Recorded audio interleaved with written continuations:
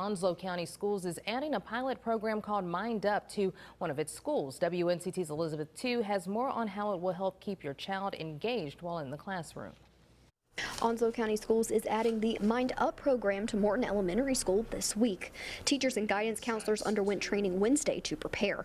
The premise of the program is simple. They were coming to school not equipped with the tools that they needed to self-regulate, to calm themselves when they were angry. Educators say that's where the Mind Up techniques will help. Students take scheduled breaks called brain breaks throughout the day. One brain break might be we might ring a chime and we'll tell the students to calmly listen and to take a deep breath in and then a deep breath out, and it's just to get them to kind of settle down and focus. Those breathing exercises help students be mindful and refocus. Clyde Irwin Elementary School is one of the pilot schools in the program. All classrooms use the techniques, with teachers taking on average 3 brain breaks per day, lasting anywhere from 1 to 3 minutes. You need to build. It's just like when you begin to exercise. If you're going to start out running, you're not going to start out running a marathon. Students are also learning about the neuroscience behind the program to understand the mind-body connection.